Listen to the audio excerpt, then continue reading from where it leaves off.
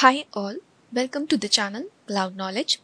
Today in this video, we'll study about the conversion of CSV file to Parquet in Azure Data Factory using copy data activity. Okay, so for this purpose, we will have the source file as CSV, separated file. So let's go to the container where I've placed my CSV file. So it's inside the test input folder as employee-info.csv. So let's preview the file to see how the data looks.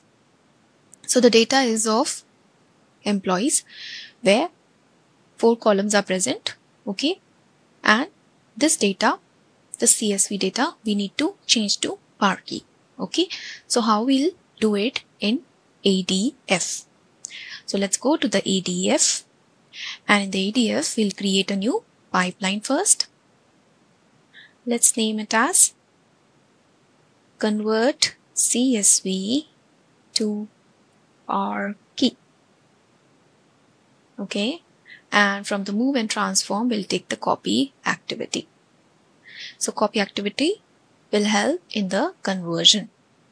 So here in the copy activity, the first tab is general. We'll leave it as is. We'll go to the next, that is the source tab. And here we'll try to connect to the data set, the source data set. So the data lies inside my storage Gen2 account, Cloud Knowledge Gen2 inside the test input folder. So let's connect to the source data set.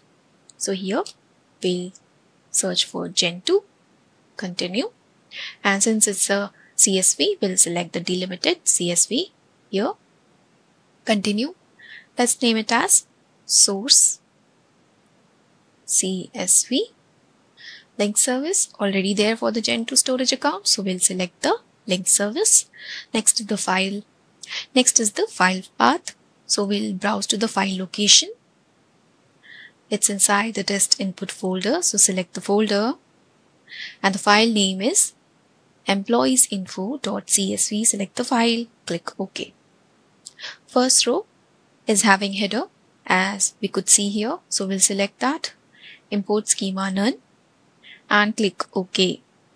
So the settings for the source data set is done. Next comes the sync tab. Let's go to the sync. In the sync, we want the data to be of Parquet so that we get the result at the output location as Parquet file. So let's connect to the sync location. Let's make it again the same storage account, and this time we want the data to be into the test output folder. If we go to the containers, we have test input and the test output folder.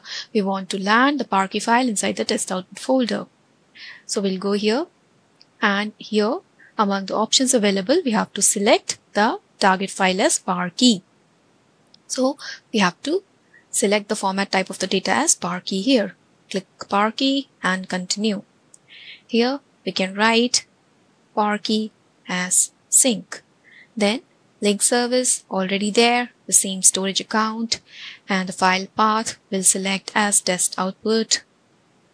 OK, click OK. And here itself we can give the file name.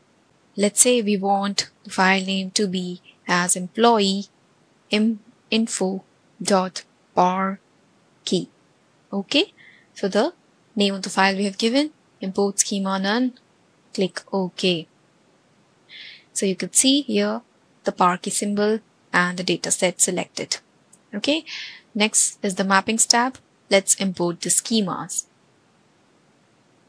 So the schema is imported.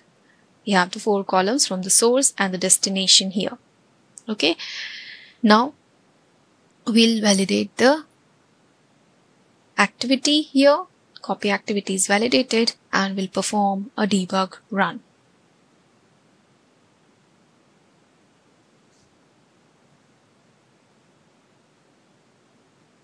So the copy activity is queued.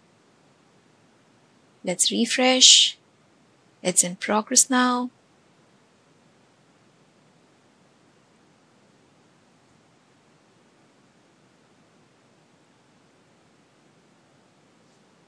And it shows succeeded. Let's go to the test output folder. And here we could see employee info.parquet file is generated. Okay, let's open the file and go to the edit section. Here, Parquet format we could not read directly. We need to download it. Let's download this file. And since in my system I have Parquet Viewer, Apache Parquet Viewer installed, I can view this file. Let's try to open it. And here in the Apache Parquet Viewer, I could see the contents of the file. Okay, we were having 4 columns and we could see the data here: ID, name, org, and skill. If you do not have, you can install Apache Parquet Viewer like this. The very first link is here. Install it in your system and then you can view the file.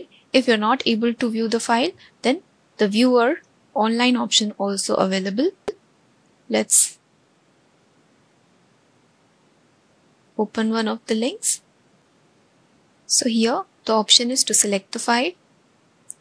Let's select employee info.parquet and we could see online the data inside the Parquet file. So this is how we could convert a normal CSV to Parquet using copy data activity of Azure Data Factory. So what we did is, at the source level, we connected to the CSV dataset, okay, and then at the sink level, we have the Parquet file, okay, and when we have the Parquet dataset, we have the compression type also. So here the default compression type selected was Snappy. Okay, I hope you have understood how we can easily convert the CSVs to Parquet in Data Factory. Thank you for watching the video. Happy learning. Bye.